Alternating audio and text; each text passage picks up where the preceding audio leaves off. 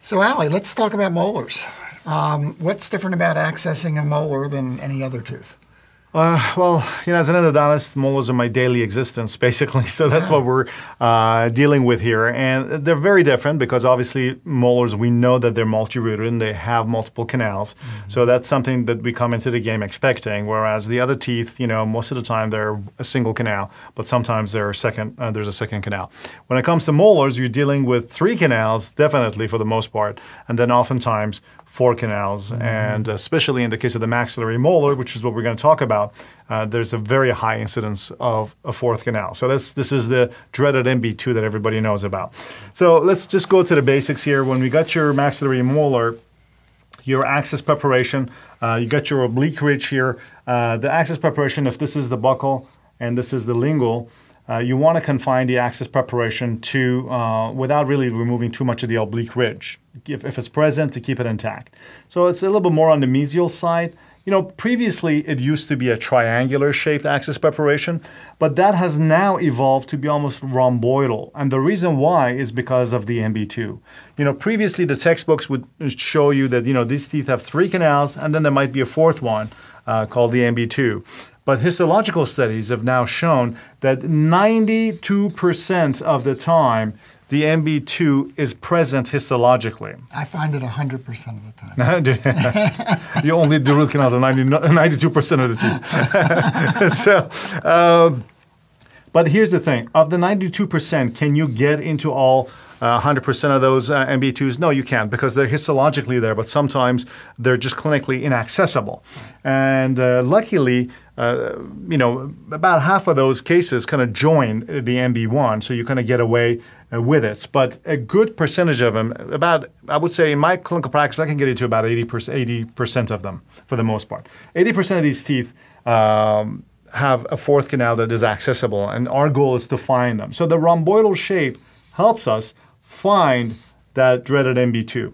So you basically have your MB1 here, your distal buccal here, your paddle a little bit bigger here, and while we were told previously that the MB2 is on a line from MB1 to the paddle canal, it's actually not true. And the reason why we're going to explain in a second is because this area is covered by a dentinal shelf. And when you actually remove this area, you find that the MB2 is a little bit more mesial, actually, than this line. So that's what we're going to be searching for it. And based on the same study that they did here, they found that the orifice was somewhere around, about 2 millimeters mesiolingual from the MB1. So once you find the MB1, you can go in that direction.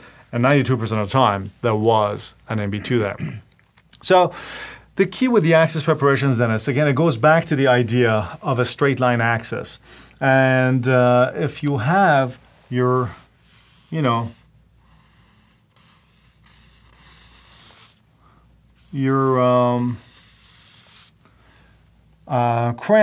your pulpal chamber. This area here, right, a bulge in the middle, right at the level of the CEJ, is reflected because the CEJ is a kind of a little bit of an imagination, if you will, on the root surface where the crown meets the root. That same thing is represented internally through a bulge, and this bulge is called the dentinal triangle. And if you just remove the roof of the pulp chamber, what you're missing is actually you still have this area that is blocking you, this dentinal triangle. And this triangle has to be removed in order for your file that is at this point kind of standing up at an angle as it's going inside the canal, like in this angle. If your file is going into a canal at an angle, that's not right. What you're going to need to do is you need to remove enough coronally and remove this bulge that we call the dental triangle, or the dental shelf, which is represented right in the middle of the root, right at the CEJ level, in order for your file to stand up straight. So this is the direction your file should be going. If you got your mesiobuccal root and you put your file in there and you leave it, and your file is standing at an angle, you need to correct that. You need to be able to put your file in directly and go straight. So remember what the concept was. Straight line access to the mid-root portion of the tooth. So up to here, you want your file to be going straight. This way, it'll have a chance to negotiate any kind of curvature that the tooth may take unexpectedly in the apical half of the root. All right, so a couple things come to my mind. The first is, clearly there's nothing better to find a second mesiobuccal canal than an ultrasonic. Yes. And the way that we do that is we work the ultrasonic tip across the dentinal map. There is a dentinal map, and if you follow the path of least resistance by moving from the orifice you have in the direction of the second canal, the instrument will follow that path of least resistance and will ultimately just move you back to the site of that next canal if it's there. No, you're absolutely right. The idea is to be able to close one eye and be able to see all the canals. It's almost like when you do a crown or a bridge that you have no undercuts. You want to have the same idea in reverse with the endodontic axis, that everything is flowing into your orifices and that you can see directly all the canals. So as we look at this is a case where you cannot close one eye and see all the orifices. In one case you can see the palatal canal. The other case you can only see the facial canals, the buccal canals. Here now is the access created in its right form and gives you the opportunity when you close one eye to look and see all of the canals. And in fact, this has a fourth canal. Exactly. So this gives you the best chance to find the fourth canal. Goes back to what you were talking about in terms of the dental map. It's true that the furcal dentin is a different quality and different color. You get darker color on the furcal dentin than elsewhere. So these are little tips and tricks that would help you find yourself. Dystrophic calcification has a different quality of interaction with the light than does normal primary dentin. So those are things that you would use. Let me also give you one more tip that I think will be helpful both in your maxillary and mandibular molars as well as all the other teeth, is that it is an error to take a round burr directly into this tooth and to try to find the pulp.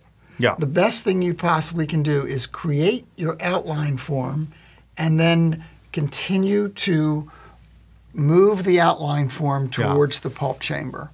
And that allows you, as you can ultimately see here, you pick up the pulp horns and you get some orientation of what's going on. And as you move apically with your preparation, you also get a sense of the depth. You're absolutely right. When you just take a round burr in and you can't, you don't have a sense of the depth. When you're creating the outline form, you see the dentin, you see the enamel, moving away from you, and you start to have some sense of how deep you are. Yeah, you're absolutely right. I think that's a great tip, and that does help quite a bit with a couple of different things. As you said, getting a sense of depth, at the same time visualizing the full outline as you're going down, being able to better see the dental map as you're going down. And lastly, it allows you to nick the pulp horns. So the key is to nick the pulp horns so that you can also deliver an adequate interpulpal anesthesia. Now, I always give an interpulpal to every patient. They don't feel it. They're already numb. But this gives me a little bit of at that point, it gives me the reassurance that they're going to be numb throughout the rest of the procedure. But the way you can give a successful interpulpal is only if you only nick the pulp. If you remove the roof of the pulp chamber, it's too late for interpulpal.